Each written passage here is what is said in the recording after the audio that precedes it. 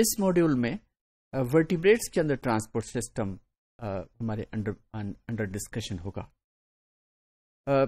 تو آل vertebrates they have close circulatory system, کیونکہ ہم نے پیچھے اپنے جو پریویس ماڈیولس کے اندر انورٹیبریٹس کے اندر اس کی کچھ ایسے ہیں جس کے اندر اوپن سرکولیٹری سسٹم ہوتا ہے اور کچھ ایسے بھی ہیں جو کہ کلوز سرکولیٹری سسٹم ہوتا ہے. لیکن ورٹیبریٹس کے اندر جو سرکولیٹری سسٹم ہے وہ کلوز ٹائپ ہے. کلوز ٹائپ کا مطلب یہی ہے کہ کہیں پہ بلڈ جو ہے وہ آرٹریز اور کیپلریز میں سے نہیں نکلتا، بلکہ وہ اسی کے اندر ایک ویسلز کے اندر ہی سرکولیٹ کرتا رہتا ہے. تو ہم کہہ سکتے ہیں کہ یہ بلڈ جو ہے it never leaves the blood vessels. تو blood moves through the heart, then through arteries, then آرٹریولز، then capillaries, وینیولز، veins and back to the heart. تو یہ ایک روٹ ہے جو کہ جنرلی تمام ورٹیبریٹس کے اندر یہ ہمیں یہ روٹ دیکھتے ہیں ہم کہ ہارٹ سے بلڈ نکلتا ہے تو وہ مین آرٹریز میں آتا ہے، آرٹریز سے پھر آرٹریولز میں جو برانچ کرتی ہیں اور ری برانچ کرتی ہیں، پھر اس کے بعد یہ کیپلریز میں داخل ہو جاتا ہے. تو کیپلریز میں سے پھر وینیولز کے اندر، پھر بڑی وینز کے اندر، اور پھر یہ واپس بلڈ میں آتا ہے، اور اسی طرح بلڈ جو ہے سرکولیٹ کرتا رہتا ہے. تو exchange between blood and the extra cellular fluid occurs only in the capillary level. Capillaries جو ہیں دے آر ویری تھن، اور یہ ایک بیڈ سے بن جاتا ہے، ایک بہت ہی فائن نیٹ ورک بن جاتا ہے جن کے اندر بلڈ پھر سرکولیٹ کرتا ہے. اور یہ تقریباً تمام سیلز کے پاس کوئی نہ کوئی کیپلری ضرور پہنچتی ہے، اور وہاں پہ پھر ایکسچینج ہوتی ہے گیسیس کی اور آکسیجن سے یہ فوڈ سپلائی ہوتا ہے، اور وہاں سے پھر نائٹروجن اسپیس جو ہیں they are collected back in the blood.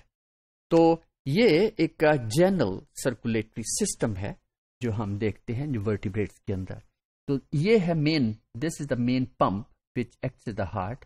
تو ہارٹ سے بلڈ ساری وہ باڈی کو جاتا ہے، یہ that is through us vessel کے اندر وہ ساری باڈی کو جائے گا، اور یہ جتنے بھی باڈی پارٹس ہیں انہیں پھر سپلائی ہوگا. مثال کے طور پہ یہ ڈائجسٹو سسٹم ہے، یہ کڈنیز ہیں، یہ پھر اسکن ہے، اور وہاں سے پھر یہ واپس جائے گا. یہاں سے بھی آ رہا ہے، یہاں سے بھی آ رہا ہے، اور اس طرح it moves back into the heart.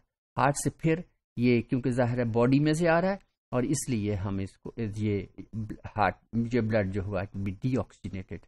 تو یہ آکسیجنیٹ ہونے کے لیے it will move into the lungs. یہ اس میں آتا ہے اور یہاں سے ہوتا ہے لنگس میں جائے گا، وہاں پہ آکسیجنیٹ ہوگا اور وہاں پہ پھر واپس آئے گا، اور اس طرح یہ بلڈ جو ہے وہ سرکولیٹ کرتا ہے، اور یہاں سے پھر واپس لنگس کو بھی جائے گا. دس is general blood circulatory system ان تمام ورٹیبریٹس کے اندر. جو تقریباً تمام ورٹیبریٹس کے اندر جن اینیملز کے اندر لنگس ہیں اور یہ اس طرح کی سرکولیشن ہوتی ہے، اسے ہم ڈیٹیل میں آئندہ ماڈیولز کے اندر بھی اس کو دیکھیں گے. اور یہ وہی چیز ہے، لیکن یہ ایکچوئل ایک یوں سمجھیں کہ کچھ تو فوٹوگرافس کی فارم میں ہے، اور ایک مختلف ٹیکنیک سے یہ تمام چیزیں جو ہیں دکھائی گئی ہیں. یہ ہارٹ ہے جو باہر سے نظر آتا ہے، یہاں سے یہ ایورٹا نظر آ رہا ہے، وہاں سے پھر بہت ساری برانچز نکلتی ہیں، اور یہ پھر برانچز جو ہیں یہ پھر مختلف باڈی پارٹس کو جاتی، کیونکہ یہ ایورٹا میں سے آ رہا ہے اس لیے اس کے اندر آکسیجنیٹڈ بلڈ ہوتا ہے. اور یہ لنگس کو شو کر رہا ہے، یہ حصہ، یہ برانچز جو ہیں تو یہ واپس آتی ہیں ہارٹ کے اندر، اور وہاں پہ پھر وہاں سے پھر جو ظاہر ہے کہ لنگ سے آ رہا ہوگا وہاں پہ آکسیجنیٹ ہوگا بلڈ، اور then it is supplied to all parts the body through the ایورٹا. یہ بھی ایک یوں سمجھے کہ اس کے اندر کافی حد تک اوریجنلٹی دکھائی گئی ہے، جس میں کہ کس طرح یہ آرٹریز ہوتی ہیں، کس طرح یہ ویسلز ہوتی ہیں، اور یہ باہر سے یہ ہارٹ کیسے لگتا ہے. تو the heart is the centre of the circulatory system. It is the size of first, یہ جو مٹھی ہے اس کے برابر ہوتا ہے عام طور پہ ہارٹ. اور یہ centre is one of the vital organs of the body. کیونکہ باقی وائٹل آرگنز جو ہیں وہ ذکر ہم کر چکے کہ برین ہے، دین لنگس ہیں، لیور ہے، کڈنیز ہیں اور ہارٹ ہے.